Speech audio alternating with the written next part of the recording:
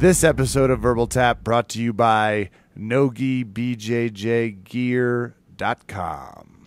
Use the promotional code VerbalTap15 to get 15% off of your order. Do it! Is the moment UFC fans around the world have been waiting for.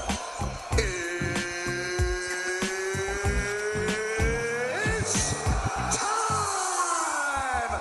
I'm home for Thanksgiving. I'm about to get fat with some turkey, maybe work some leg locks, which means it's time for Verbal Tap, which you know it is because the crowd in the background you hear is our guest at a fucking bar and grill while we're podcasting. I am your host, Kevin. With me, of course, Rafa Sparza and someone named Flo, who's a local waitress, and here to ask, did you want that iced tea with less ice, more ice? Raph, how you doing? I'm great, but you know what I've learned this week, Kev? If you don't like America, move to Puerto Rico. Their politics are much better. Yeah, Fucking tight. I was a little surprised to see Gordon jumping ship. It sounds like our guest is ready, like chomping at the bit to chime in. He is. Oh, and getting? You have no idea how many fucking phone calls and text messages I got about a very dumb meme I made.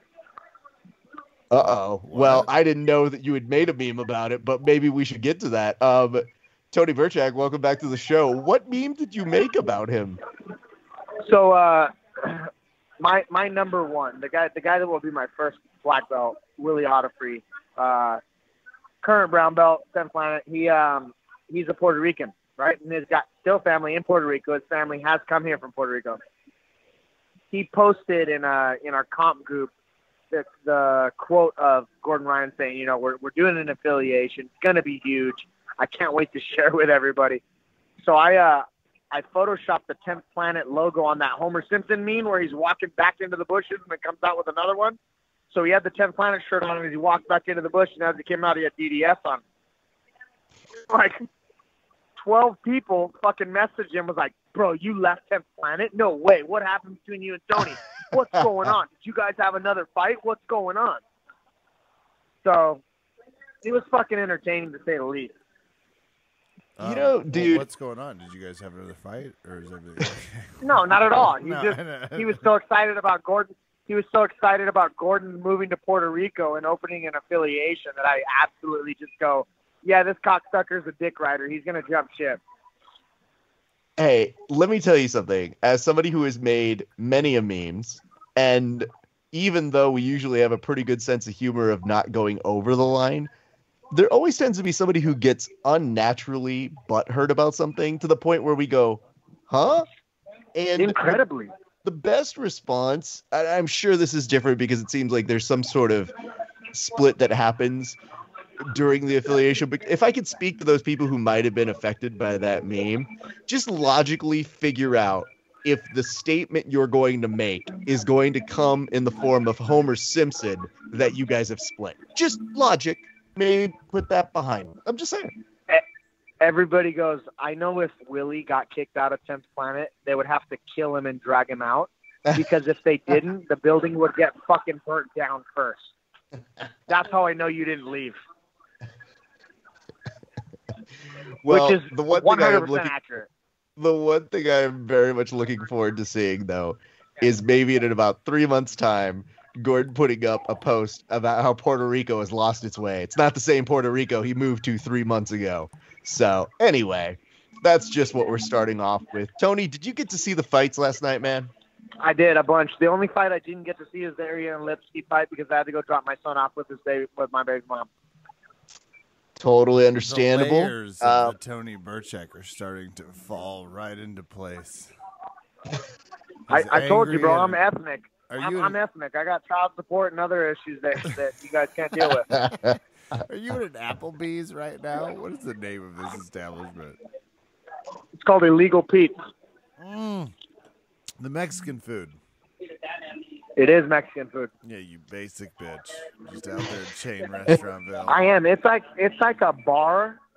It's like if Chipotle I had know a what bar. Illegal Pizza is. Shut up. I've obviously eaten there. I like their quesadillas. It's fucking Don't rad. tell anyone. I know. They got good beer. Apparently they started in like Denver and then like went to Tucson, then Tempe, Oregon and like California. Yeah, Raph, did you Mhm. know I lived in Denver? That's the originator of illegal Pete's. We were the people when they were just legal Pete's. We supported them. Really? Well, No, Interesting. I don't know. When Kev, they were did- legal Peters, we were like, that name sucks. They're like, we can fix it. Legal Peters. so Jesus. let's maybe try to get a little bit of sense of what's going on here, because again, we have had guests in the past appear at different places. You obviously are at a Listen, you restaurant guys- right now. Look, this is what happened. All right, I had some shit going on earlier in the day, training wise, and then I taught a private, and then I immediately had to go to a podcast, which lasted way fucking longer than I thought was gonna last. I thought this was gonna be like an hour and a half podcast. Started at 5. I didn't get there till 5:30 because they were getting beer. So then like 5:30 and then 9 p.m. here, something like that. We just talked for fucking ever. So that's why when I message you, I go, holy shit, we're coming up on Pacific time, and I'm supposed to be talking to these guys at Mountain time. I gotta fucking go. So I abruptly ended their podcast, and then I realized I had 2% on my phone, and I'm like, well, if I go home, my phone's out of commission. I'm not talking to these guys. I don't have my iPhone charger in my car because I left it at my gym. What do I need to do? Bingo. Go to Willie's bar, get his phone charger, sit at the bar while I just lay here, blasts in the background, and I hear Willie screaming at customers across the bar. That's the best fucking idea. BT Dubs, the same Willie that allegedly was no longer with Ted Planet. So yeah, no, this all checks out. Allegedly the same Willie that is no longer with Death Planet. Yes. There's a lot R.I.P. to this Willie. episode brought to you by Raph. I'd like to interrupt you. Brought to you Please by do. Manscaped. Mhm. All we know about what we do is that it's important to look your absolute best. Not your second best, not your third best. You want to look your first best. You want that ball polish look. You want that, did I go through a car wash and just let my testicles do the washing? That's the look you want for it. That's what you get at manscaped.com. You know what I'm talking about. Go get Manscaped. Raph, who's Use your promotional favorite code Manscaped Verbal artist? Tap, Kev. Drop in the fucking Verbal Tap. Oh, I'm You sorry. gotta Yeah, do that. use Verbal Tap. Do that Thank too. you. All right, let's start right You know at the what? top. You know here. what they say: if you nip the sack, send it back. And then, ladies, if you're hurting the curtain, then get the Lawnmower 3.0. That's what I gotta say. Yeah. Well, pay that, man. They Pay should be that, man. sponsoring If him. you're I don't know hurting the why we're curtain, taking the money here. Free the bush, you know? Just give it a little modeling. So, Tony, let me go ahead and start getting this back on track. I want to ask, what was your initial reaction to Davison Figueroa hitting that guillotine on Alex Perez yesterday, sir? Literally, that fucking fight was lost in inches. If Perez would have just cut his nose to the left into Figueiredo's back, he avoids that guillotine. If he kicked one more time on the calf, he avoids that scissor sweep, which he avoided anyways. But the fact that, I mean, as soon as I saw Figueiredo throw the scissor sweep on, like the Kane Basami, and Perez stop it, I go, yeah. So every 10th Planet leg locker has jumped that on him, and he stopped it. This is a well-versed guy who understands the leg navigation. Immediately started throwing punches at Figueiredo's face. Figueiredo showed his back. Perez took it, didn't cut his nose to the left into Figueiredo's back, gets caught in the guillotine, starts panicking and backing out, standing up, has no other option but to tap.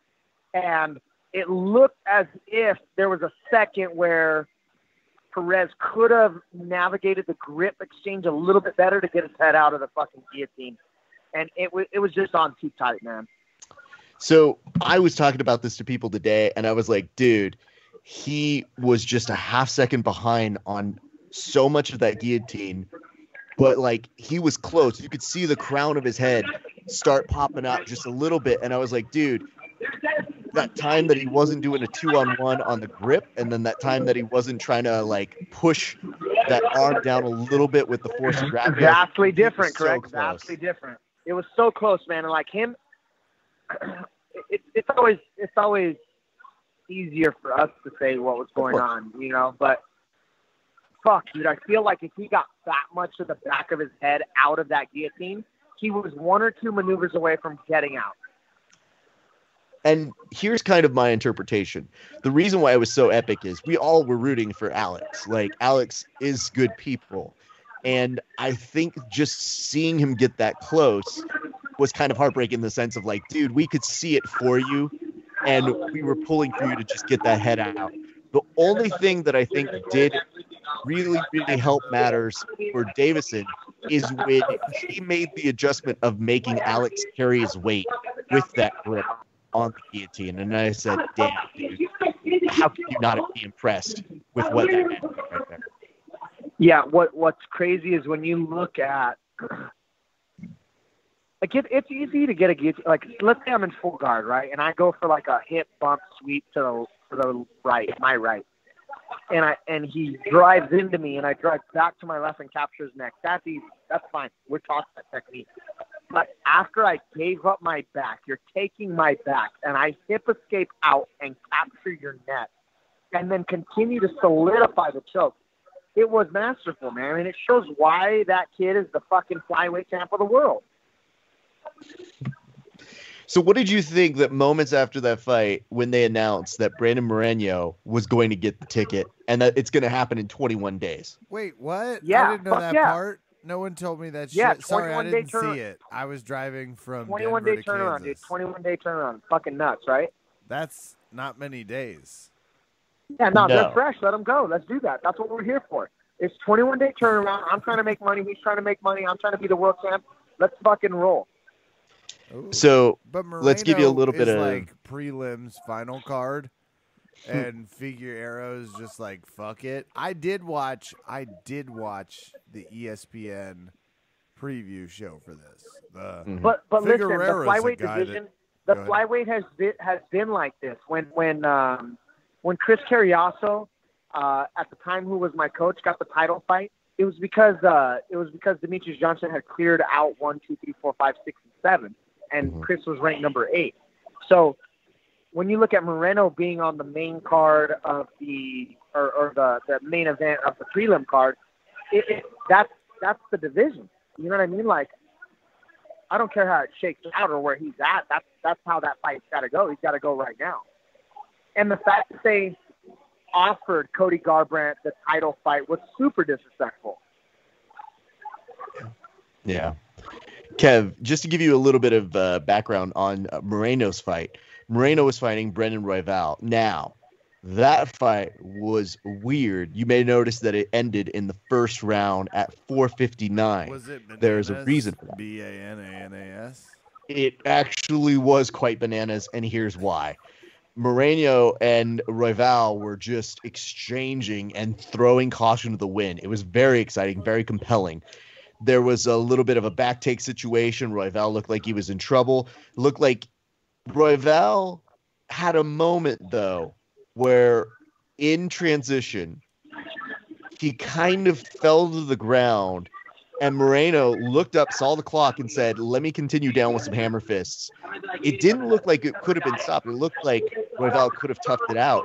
But we later learned that Royval had a shoulder injury. And yes, they did pop it back into place shortly thereafter. Tony, did you pick up on any of that? Because to me, I was like, dude, I think he might survive this round. No, so we were confused. When we saw wrist, it looked as if Moreno had a Kimura grip, right? And it looked like we were like, wait. There's so much arm spaghetti going right now. What the fuck whose hand is that? And then we go, oh fucking shit. He's pulling his own arm down. He's trying to get his shit back into joint. And I mean, Brandon did his job, right? He mopped up and was like, this is my opportunity to win. I don't give a fuck how this turns out. He's not moving. I'm going to hammer fist the fuck out of his face, and I'm going to win this fight. But there was a twister opportunity that I was really sad Brandon Moreno missed. It was very, very close, and I feel like if he just practiced that route, he would have jumped into it. Did you see it, Ralph? Of course I see it, dude. Okay, you know how many times I have after a he smart dropped- thing to try for the twister? Oh, motherfucker. I was so stoked. I was like, oh, shit, he's going to fucking twister him with a pepper in his shoulder. What a savage.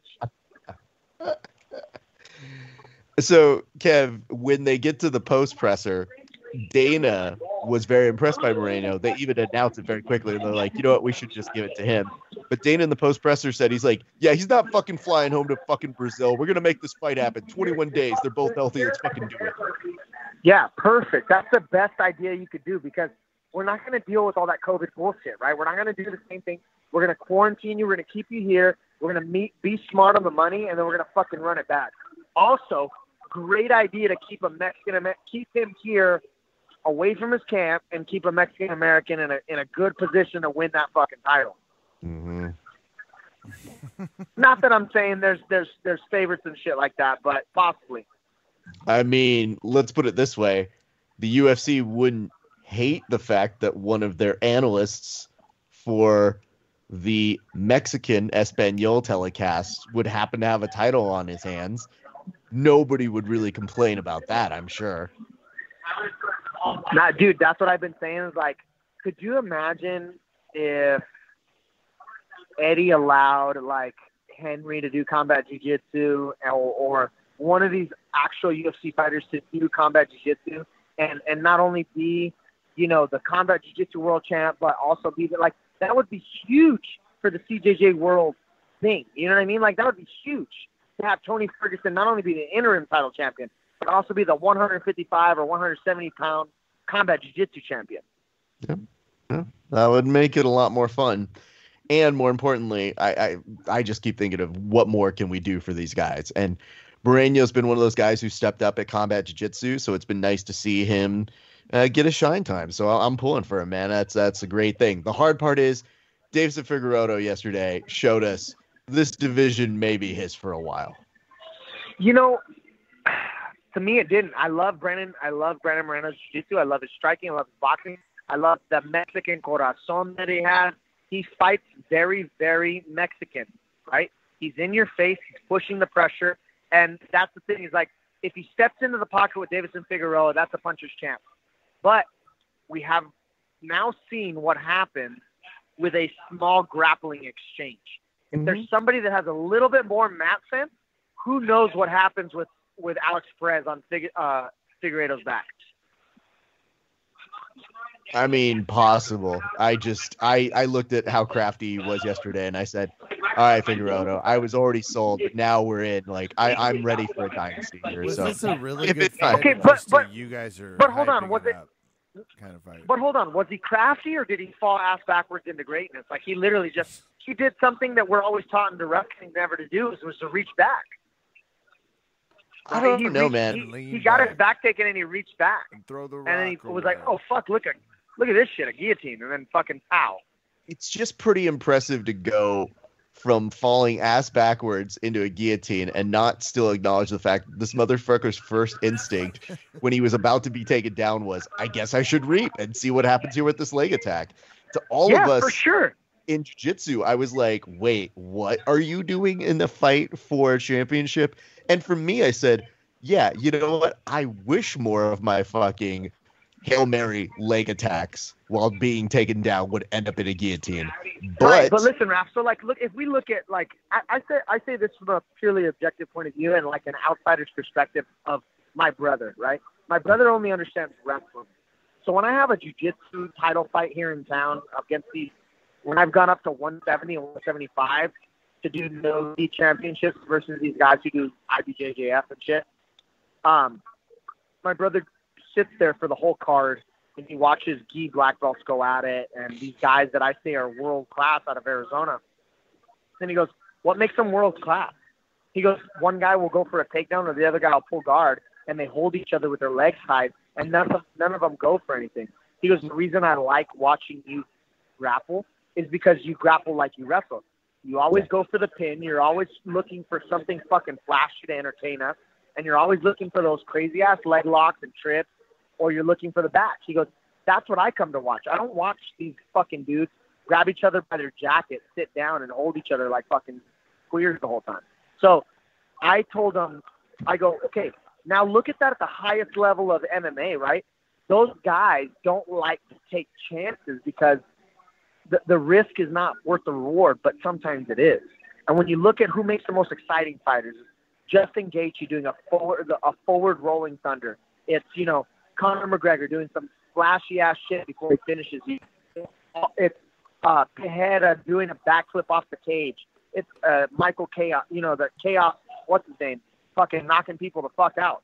It's like all that crazy shit, the risks that end up panning out, those are the biggest things that people pay tickets for. And that's what people buy the pay-per-views for. It's to see crazy ass shit. Like, if you want to play it safe, cool. Fucking go to IBJJF. I don't know where we were supposed to go on this one, but I know it started with Davis and Figueroa and it ended with fuck IBJJF. But we took a journey, and I'm glad. I didn't say fuck IBJJF. I said if you want to be boring, go to the IBJJF. If you want to be exciting, fight in the UFC or do fucking sub-only jiu-jitsu. Okay, well, we'll go back and make sure the tape says what it says. I will ask this, though. It did sound just a little bit angry about that. But, Tony, I would ask you this, though. So you're saying that you feel like the odds are good for Moreno, at least within this fight. So do you see I really like the X and upset factor. It's a high potential. Excellent. Okay. Well, can I ask you two, was this actually good, or just you guys are kind of hyping it up good? Because this was a lot of little guys and the pressers. Was it a good fight? No, it was not a good fight. It was the potential of it being better than it was. Yes, we really love the fact that Alex showed promise in everything, and he missed it by an inch, dude.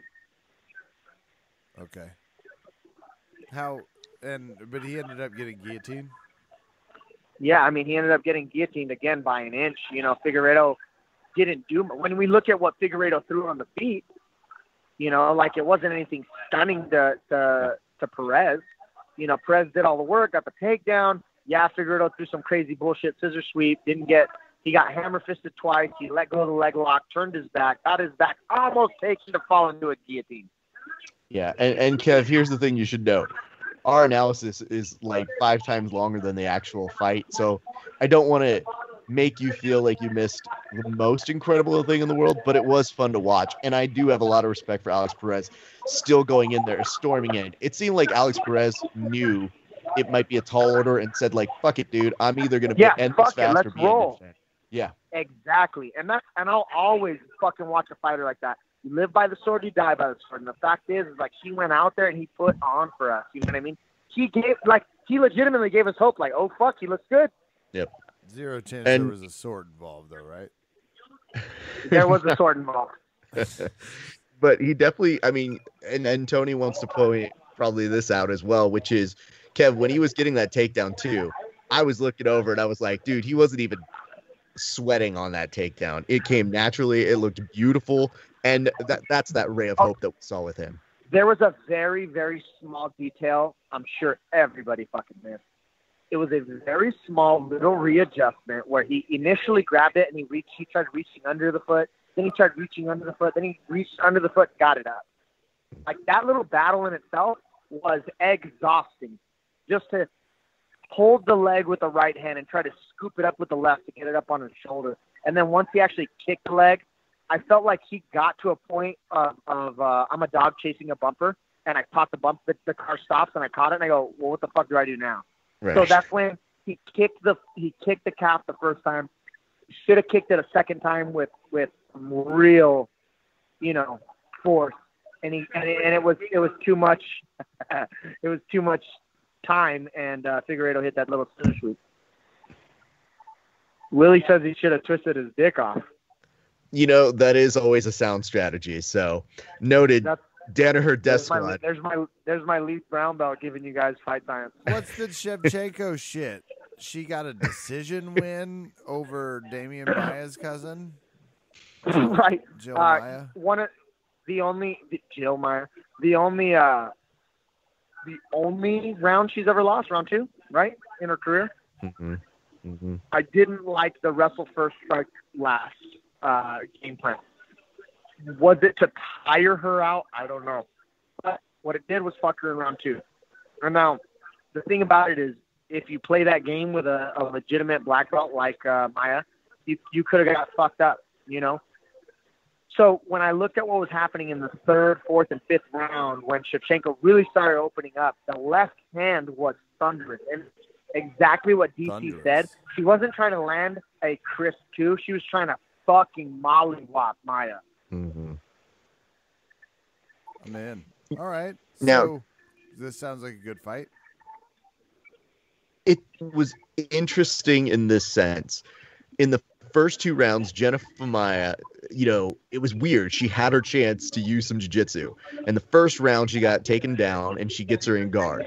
The second round, she actually put some pressure on top. And my whole thing was, oh, shit, if she doesn't make something happen here with her jiu-jitsu, these next 3 rounds are going to be terrible. And they were for her as a result of that. Because you said, man, if your whole thing is supposed to be what did we see? What did we see jiu-jitsu wise? Like, we saw one shining thing from her jiu-jitsu wise, okay?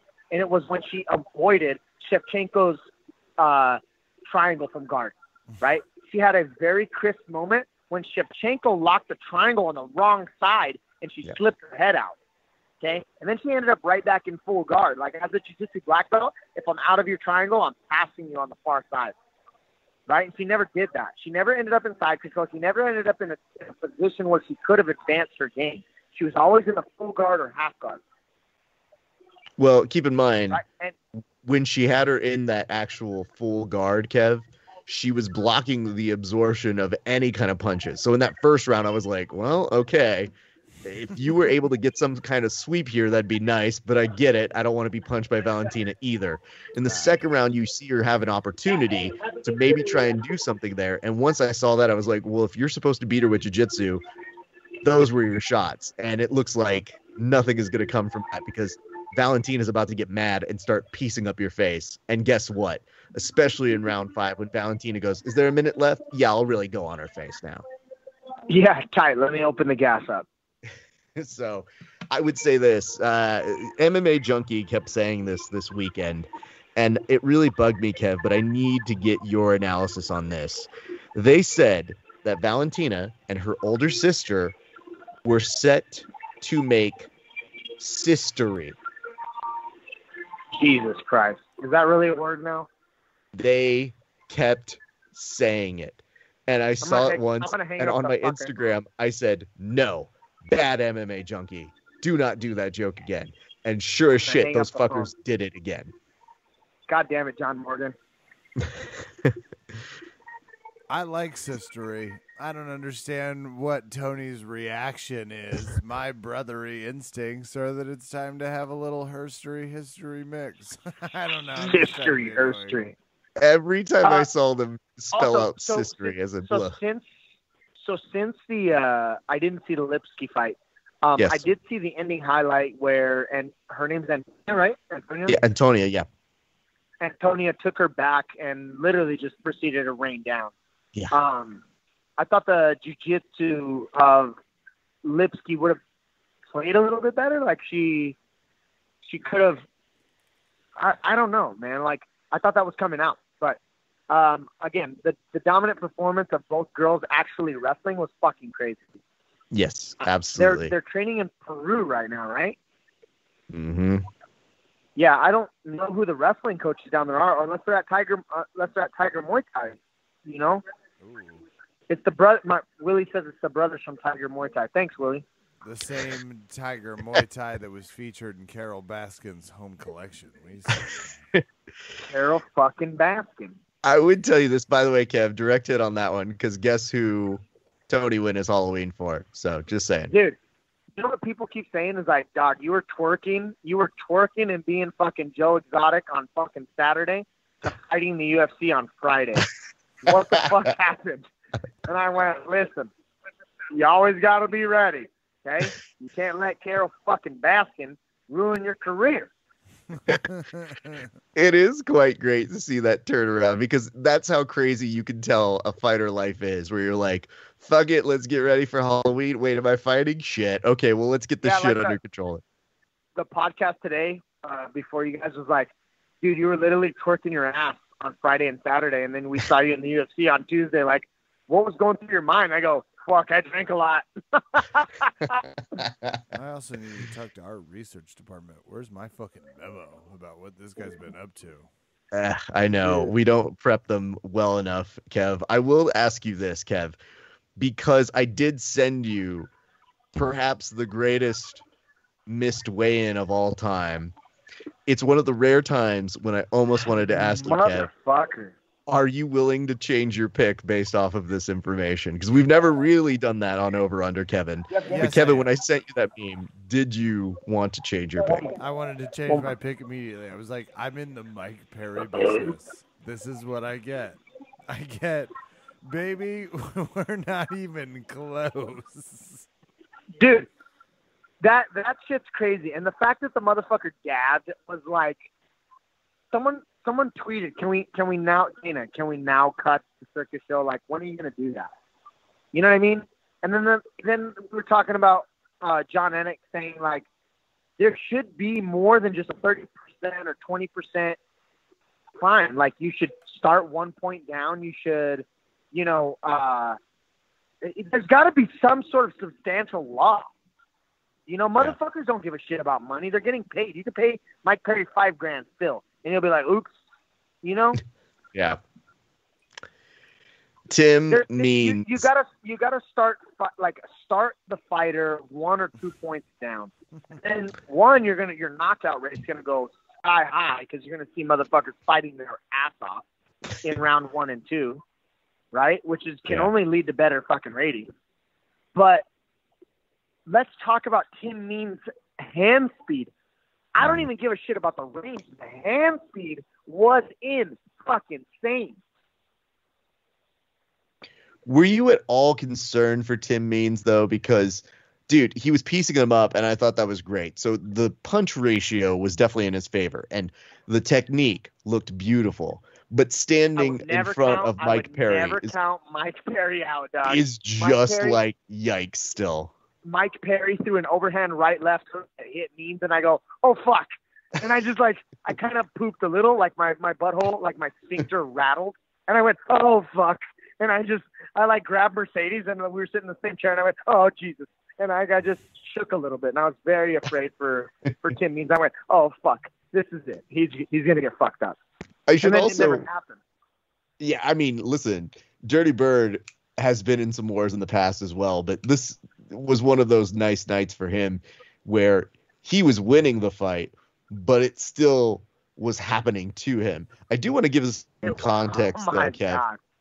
Kev, what you should know in the true, I guess, shit show that is Mike Perry was as he was walking out, he was supposed to have a different walkout song, but apparently Beyonce's Halo was playing, at which point he did start singing Halo. Baby, I can see a halo. Something my So, but- saving. Am I right? So who ended Imagine up, hold more on. white guys I heard- screaming. I heard Okay. his girlfriend, but who else was cornering Mike Perry? Dude, I don't know. All I saw was the guy applying the Vaseline to his fucking face. I didn't even hear them talking. It was fucking weird. And I mean, Darren Till kept saying for legitimate reasons. He's like, dude, I know he hates me, but I legit would have cornered him. Yeah. So here's the other thing is look at Mike Perry's cardio. Like when you look at how terrible he could have been, 3 rounds of that kind of output, Tim Means put it on him. He hit him with some body shots. He should have, Perry should have been moving at a lot slower rate than what he was. And his cardio stayed consistent for 3 fucking rounds. Like he looked good, And I mean, bar the fact that he couldn't find his range, like when he did charge in, he did go to land punches. He landed. They were powerful. Tim didn't fucking like it. And then he ended up having to get back to his range. As soon as Means found his range again and started throwing body kicks and it was too much length, bro. And you saw Perry getting frustrated. You saw him not being able to get in. And it ultimately just led to the whole collapse of everything that he had. Yeah. Kev, it's weird, man. And I would ask you this. what do you think the UFC should do with Mike Perry? Do you Because know how similar you two fucks sound alike? I get really fucking weird trying to talk to both of you. Really? His sultry business that crosses multiple tones and has a little Barry White, if Barry White was, born in L.A. and cultured, like what Demolition Man envisioned as the ideal future. It's a movie starring one of the greats. Doesn't matter. Yeah, it's just your tone, but as soon as you guys start talking, you guys sound identical. Oh, yeah. Well, appreciate it. But what was the point? Will- What was the question? I was just listening to you talk, and I couldn't fucking identify either of you. Well, love you too. But I ultimately this was the card that I thought was the worst. I thought this was a terrible card. I thought it was garbage. And I thought the coverage of it was laughable. Oh, hey, let's talk Paul Craig and fucking Rua. Okay. okay, Oh, my God. What did I tell you was going to happen? What did I say? What did I let's tell put- you was going to happen? Well, I first fucking of all, told you. refresh my I memory. fucking told you. hold on. Say Are the you taking details. credit for the very well-established death of one Shogun Hua to the point where Am I Dana taking White credit? said the magic words, which was, "Yeah, He's done." you should probably think about retiring." No, I told you specifically. It doesn't matter. He was undefeated for 5 years, right? He had a 5-year win streak. Where he was 5-1, something like that. Great. When were those 5 years? 5 years from now, from 5 years from then. You know, it doesn't 5 matter. years before Paul Walker left the franchise Fast and the Furious. Okay. Well, anyways, listen. So, Paul Craig looked amazing and whacked him up. Something fierce. The Yeah, I mean, the TKO was tremendous. yeah, dude. It was to give you an idea, Kev, of what happened there. Paul Craig was thinking about trying to get maybe a rear naked choke, and then instead decided, you know what? Instead of having his back, I'm just gonna flatten him out with the back mount and just start raining down some punches. Unfortunately, Shogun ended up tapping to those punches. Ooh. Okay, so Shogun tapped? Yes. Holy shit, that's kind of nuts. I thought this whole point was Shogun's amazing. No, he was horrible. No, Yeah, fucked it was not good. It was very sad to watch because, again, watching Shogun be He in looked- there right he now, you looked could just old. think, like, you don't look like you need to be there, dude. He looked old. Yeah. Paul Craig looked fast. Shogun looked slow. Paul Craig dominated the wrestling, which was outstandingly surprising. I was like, holy fuck, Paul Craig just went for a double leg? What? Yeah. He And got it. And Paul Craig was a delight in his post-interview. I also want to bring this up real quick. I didn't actually mention this with Mike Perry and Tim Means. Last little point I wanted to bring up about it, Kev, which was they asked Tim Means, like, how did you feel about Mike Perry missing weight? And Tim Means was like, I know he was trying to get under my skin, and, he was sending me things that was trying to disrupt me. People were sending me photos of him eating cheeseburgers 2 weeks out. He's like, dude, I'm fine with it because guess what? I just got 30% of his fucking purse. So I just made 30 G's. God damn. That's fucking nuts. Yep. That's more it than is I even fucking signed for. Bro, listen, it's more than any of us for anything right now. I would tell you this, though. Think about this fight. And I want you to walk me through your recollection of it because Joaquin Buckley just pieced up Jordan Wright. And that was a little sad because we know Jordan. And I was like, dude, it's a tall order, man. No. Did we not say that the boxing was going to be the edge in the whole thing? Did we not say that at the pre-show? We did. And one of the things that we were also noting was Buckley is clearly the favorite here. Like, Buckley has that going on. That being said, the UFC could not stop promoting him. So they have big wishes for the dude who is referred to no less than 19 times on the show as viral sensation Joaquin Buckley. Yeah, I mean, what's crazy is less than promoting Joaquin Buckley as more than promoting Taekwondo. Because the two-touch kick was talked about way more than actually Buckley was. If you listen to it, it was like talking about the actual art of the kick and how that kick originated, where it started. Like it was more about the kick. Yes, he talented. Yes, they did start talking about how crafty he is and how crazy he is that he hit that in a live fight, and how crazy it is to even try to execute that, or why he executed, or why he even tried it. But when you think about everything, we talked about how the boxing was going to be the difference, and maybe his craftiness and his creativity.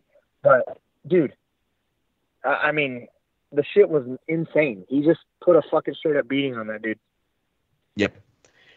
I also want to get your thoughts. Nicholas Dalby versus D-Rod. What did you think of that fight overall?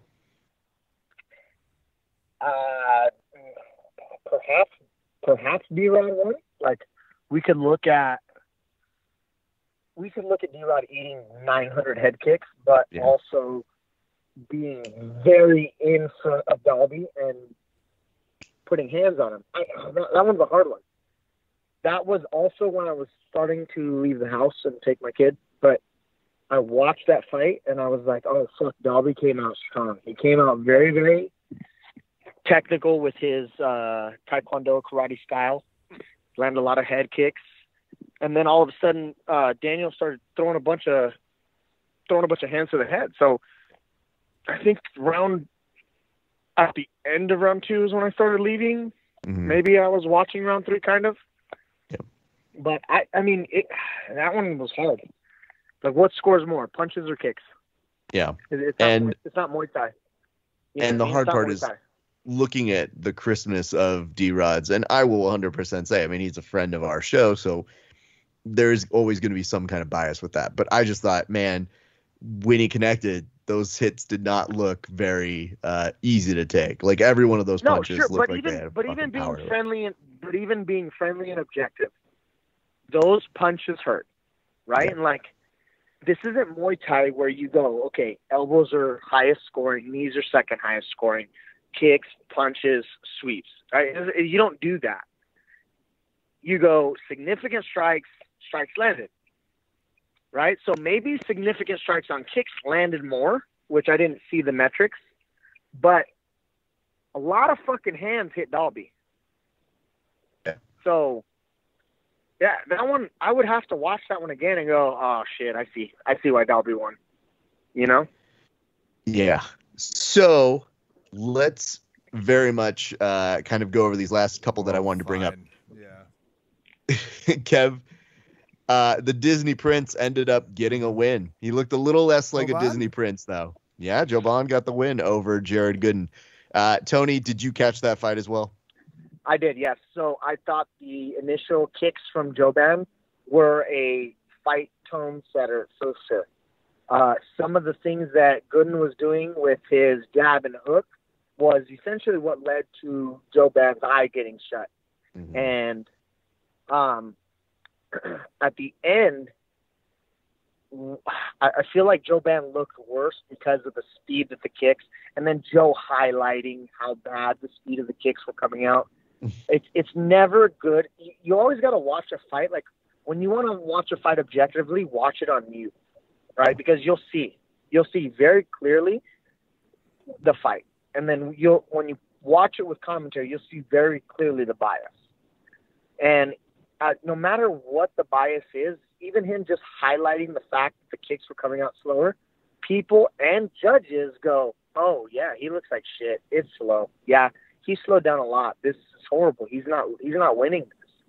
You know, so it's like, it's a weird thing to listen to what the commentary is saying, but you definitely saw, you know, him landing those very hard, crispy body kicks, that left hand, and then all of a sudden in the fucking second and third round, he just started throwing like this little weak, limp kind of kick, and it was like, damn, like, I want to see him get his hands in front of those so that those little weak kicks kind of look a little bit just like a weak follow-up versus you're just throwing a naked kick and it's weak. Yeah. And I think that's what it was. It was a naked kick, right? He threw a couple of naked kicks that got him countered as well. Yeah. Am I remembering this right? Yeah. No, you are. It was weird because I felt like that first round, Joban had a little bit of time where he needed to adjust, and then he started looking better in that second round. And by the end of it, I was like, dude, all right, good for him. He's really coming together, and he's pulled together good. Yeah, so that's like a typical Muay Thai fighter, right? It's like he's from Mhm. Saxon. So, like, that's a very typical Muay Thai fighter. Round 1 sucks. Look at Donald, right? Round 1 sucks. Round 2 and 3 are fighting. And that's just like that slow Thai start because we go back in history to Thai betting, but that's how pads go. When you hold pads, your teacher starts out slow, one jab, one kick, one cross, one kick, jab, knee. And then all of a sudden in round 2 and 3, it's 1, 2, 3 kick, 2, 3, 2 double kick, and it's like, holy shit, like, why did we go from fucking, pot shots and a kick here and there to fucking 30 combos, 20 kicks? What the fuck just happened? Raph, I'm completely lost. I like understand. his energy, but I'm not following. Well, So, Kev, listen, hold on. All right, listen. So, Kev, in Thai history, right, the reason round 1 and 2 sucks for Thai fighters, and they give those rounds to the bettors. The bettors go, oh, I like him. He looks good. They let the bets and the money come in. And then round 3, 4, and 5 is when the fight typically actually starts. Okay. Right? So rounds 1 and 2 are kind of a show to see who looks good, who's looking crisp. And then the last 3 rounds is when the fight kind of happens. So the money comes in on round 1 and 2, and then the fight happens 3, 4, and 5. That's how Muay Thai goes. And that's just like traditional in Thailand. So when you get a traditional Thai coach like Saxon Janjira, his pads are going to be similar, I would assume, right? It's going to be slow pads. And that's how my Thai coach was, Nungsiam. The slow pads, round 1 and 2, and then round 3, 4, and 5, high output, and you're choking on your fucking spit, and you want to die. And then I can't say that. Never mind. I can't fucking tell you what he said I kick like. So, anyways. Well, that's good to know. Kev, I'm going to let you know one big thing. What? Which is that the opening bout of the night with Sasha Palatnikov and Louis Kosk was fire. Like, that was a brilliant way to start the night, dude. If What you else really did I want to say go about take the away one, go motherfucker? watch that. I told you, the motherfucker that came from the land of the cold, the land of the ice and snow, he's going to fuck somebody up. I wasn't wrong. I didn't know that Tony had savored all of this. Now I understand why he was going so quickly to find a charger. He's like, I have to tell these people what I saw very quickly because I want to make sure that we knew those things. I checked in at 4 p.m. Were my fucking fight picks right? What the fuck happened? You know what it was? I'm So, pretty sure- Tony, I'm pretty sure I did fucking good. no, Tony, I don't mind that, but I here's what happens. So we do like a fight companion whenever we're watching these things. And when you talk about not listening to the commentary, that is part of the reason why I like doing the fight companion, because it's just me reacting, or our guests that we bring on that, to just purely what we're seeing, because I do feel like people get sucked into that world. And the hard part is that I'm so sucked into that world, when I get a text from you on air, I'm laughing because I was like, yo, I don't even know how your picks are doing right now. I don't know them off the top of my head because we get so many people who send them in. I was like, but it's probably going to be interesting between you and Kevin. Kevin, would you like to take over from here? Not a ton. Okay. It's 8-8. Dude, what's crazy? Okay, what's crazy to me? I'm sorry, did you say yes? Because I wanted to talk. I didn't hear you. Go ahead. I Do was you have actually something already- to say, East Coaster, before I No. reveal the scores? Were you? Because all I wanted to say was Keep it punctual. I don't like how DC and John Anik casually missed some very violent elbows from Tim Means. Like, they were like, and a very nice up elbow from Tim Means just seconds ago. And it's like, are you kidding me? That guy fucking just up elbowed Perry to fucking hell. And you just said a nice one seconds ago. Suck my dick. That was fucking epic. And you missed it because you're talking about, Paul Felder's retirement or whatever the fuck you're talking about. I don't know what you're talking about. Let me just say, from the broadcaster standpoint, because I do speak Anik, I do understand that. And He's from the broadcaster seconds standpoint, behind all the time. well, yeah, dude, because here's what happens. When you check in with your talent, your guys who are supposed to be filling, you're supposed to set them up. And he doesn't do that as well. But if he feels that there's a little bit of a lull where either DC's eating something and not paying attention, or Joe's fucking so high he forgets where he is, that does happen on occasion. Then you hear Anik do something like, and you see two of those elbows right there looking pretty good. That's his way of filling for someone else to come and jump in. And that's when you hear DC. That's the crazy part, is because I'm like, holy fucking shit! Tim Means just landed an elbow to fucking his nose. And whoa.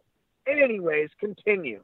I don't like, what do you mean? Like elbows score really high. Like that could have led to a potential cut that could have potentially ended the fight. So when I go, and anyways, 5 seconds ago, Tim Means landed a jab elbow to his face, which was nice. I will tell you. DC's like, yeah, it's crazy when you're wrestling with Khabib. I mean, you never understand the kind of pressure that someone can put on you. Like, here's what you got to know. Did you just say to me? The joke that we consistently say about DC is DC sounds on the play like your dad's friend he invites over, but that you don't really like, but he likes to talk about the years that he was in football or wrestling 40 years ago. And you go, dude, will this guy shut up? Like, God damn it. Because DC, if you ever want to know how to start like what he is about to commentate and sound like, it always to me starts like he's going to start off by saying, oh boy, I just love when some guys get in there and they get that single leg and that. And we're like, DC, they are punching right now. Where the fuck did you come up with the single leg? Not everything's bro. wrestling. You have fucking Alzheimer's. What's going on? Yeah. Anyway, they're beloved. I get that. Kevin, where would you like to go, sir? Oh, I guess I'll try and fucking announce something now, but I'll just fuck off if you guys decide to take it another direction for 18 minutes. I had Dawkins, really you long had time away. Stofkis. I I'm talking really through like you, Ohio. We both had D-Rod. We both had Paul Craig. I had Michael Perry. You had Tim Means. And, baby, that one wasn't close. We both had Huban. We both had Shevchenko. We both had Bucky. I had Shevchenko. You had Lipsky. I won the Shevchenko parlay. Suck it, world. We both had Moreno. We didn't both have Chuk again. Only I did. But only you had Palakinov. And then only you had Figueiredo. Because I came within an inch, your words, of winning with Perez.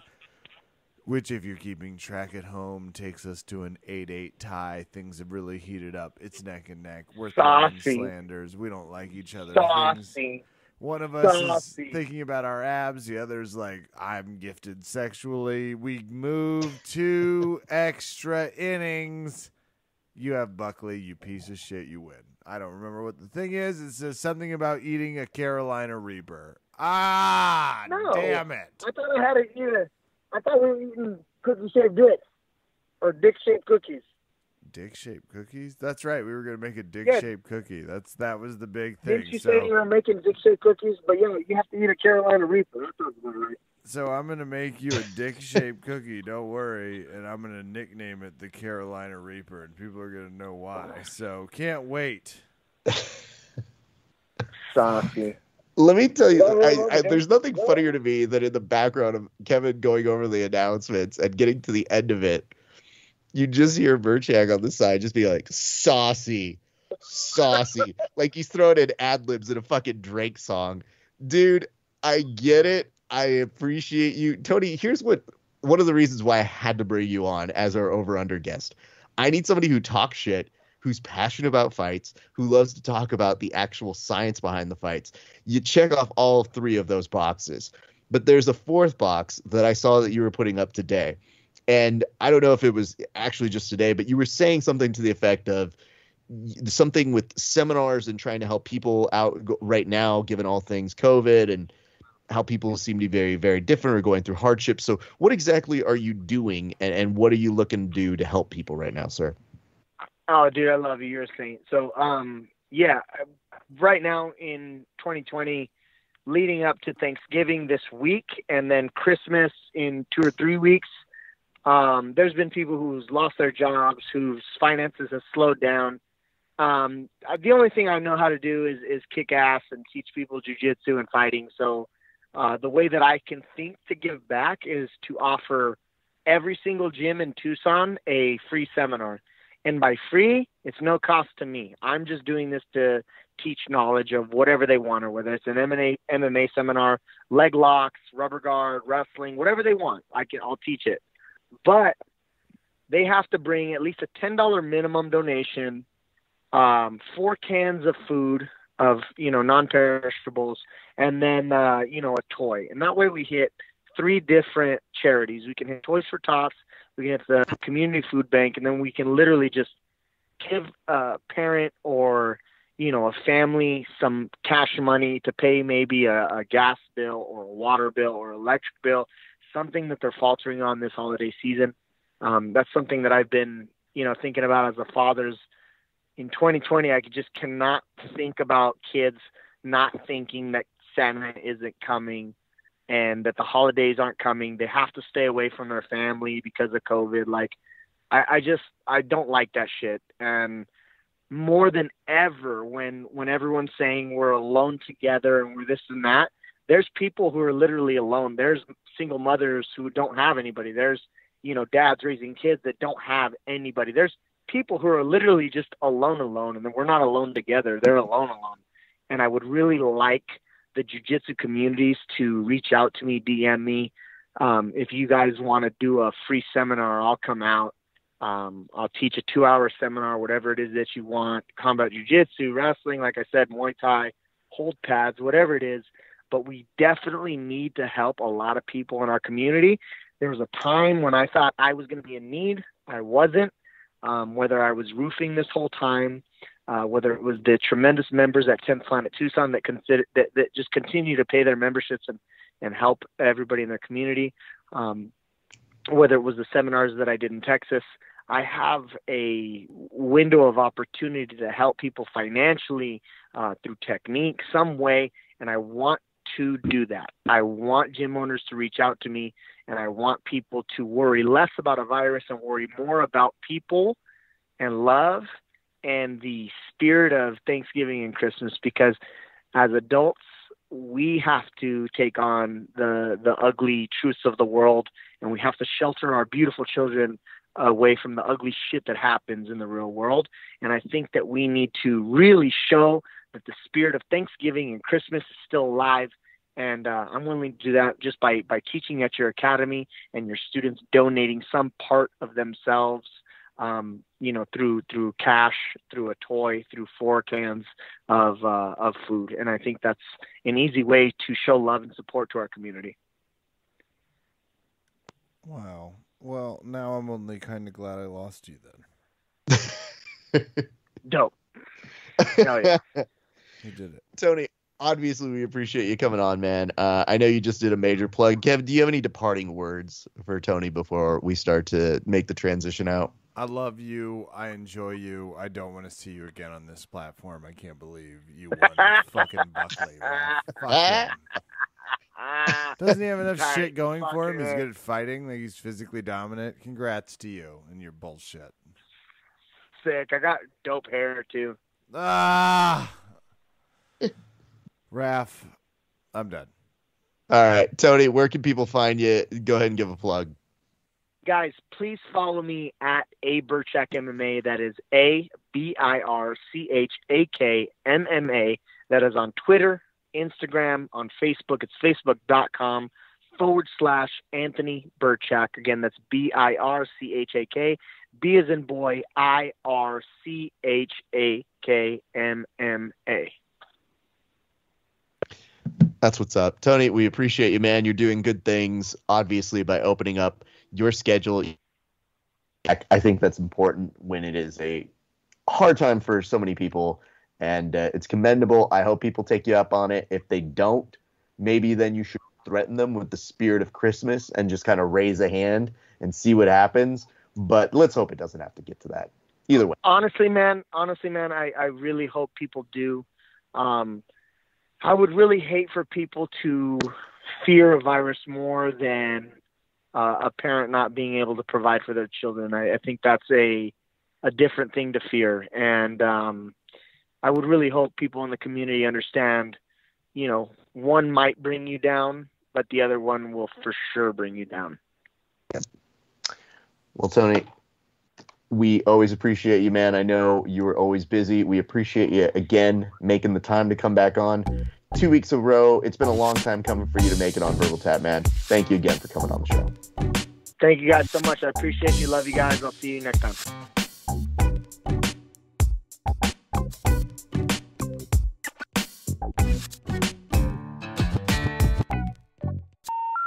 The number you have dialed has been changed. The new number is... Please note, the new number is